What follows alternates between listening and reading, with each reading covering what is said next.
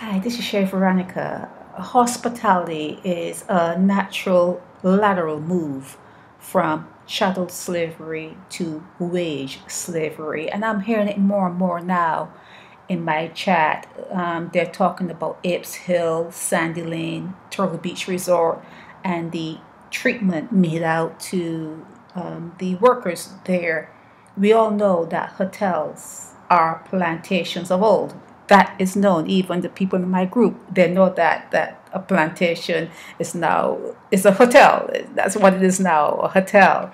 So if you are working in hospitality, it means that maybe your parents didn't really work well with you, they failed you in some way, or maybe your parents had the best of intentions, but you were own way, as they would say, you wanted your own way, and maybe you failed yourself because it's a real hard job to do.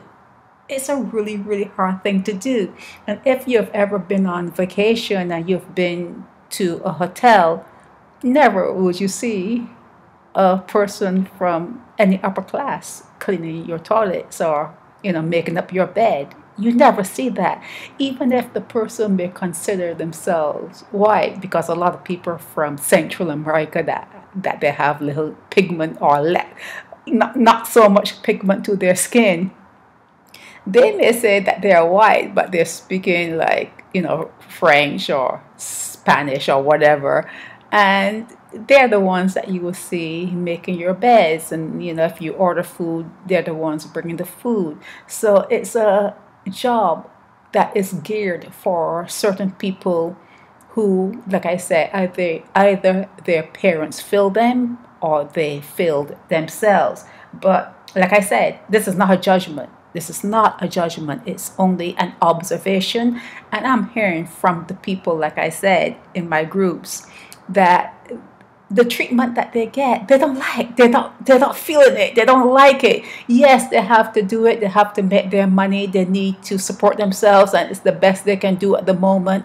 But it's not a good feeling. It's not a good feeling. I've always tried to get myself like organized in my mind. You try to fix your mind because I can never do it. And I tried to fix my mind to maybe gain an understanding of it. And I say to myself, I'm going to be a waitress. That's what I'm going to do. I'm going to be a waitress, and I'm going to see what it is to wait on people and to take orders or whatever. I cannot do it. I could not do it. I cannot do it. There are certain things that I cannot do. I remember the ancestors that walked into the Atlantic Ocean rather than being a slave. That's me. That's me. I'd rather be dead than to do certain things. It's just the way I am. It's just the way I'm made up. I'm not built to be that slave. I'm not built for certain things. I'm built for this. I can talk to you and I can give you my opinion. Yeah, I'm built for that. When people say things about me, I'm built for that. I'm not fazed by people who are dead. People who are dead can, they're taught they can say anything they want to say. I'm not affected by it. So I'm kind of strong in one way, but then there are certain things that I cannot do. I cannot do. So when you see Kadri Jones, yeah, Kadri Jones appear in your newspaper and they're talking about she is ready, better prepared for hospitality jobs. Youth better prepared for hospitality jobs.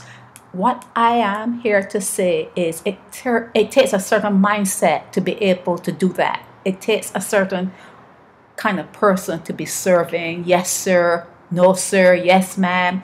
No, ma'am. Can I do anything more for you, ma'am? And you're waiting around for that tip. And if the tip is not what you think it should be, you have an attitude. It takes a certain people to be able to do that. And when I hear the word Sandals Hospitality Training Program, it takes me somewhere. And like I said, and I'm going to say again, it's not a judgment. It's just my opinion and observation. It's just an opinion and observation. I know that I'm in the same boat as everyone else here on this earth. Okay, I understand that.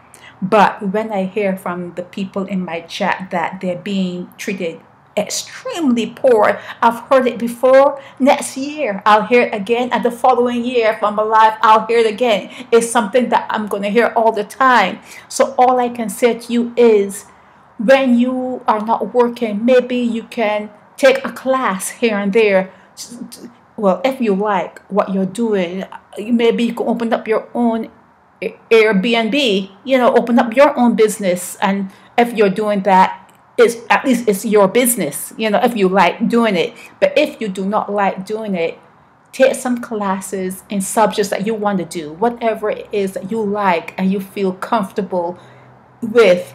Take classes to get yourself organized. That when you have completed those classes, you can leave that job and you can do something that you really like. Do not continue in the situation that you don't like. Do not continue in a situation that you do not like, that makes you feel bad. Do not continue in it.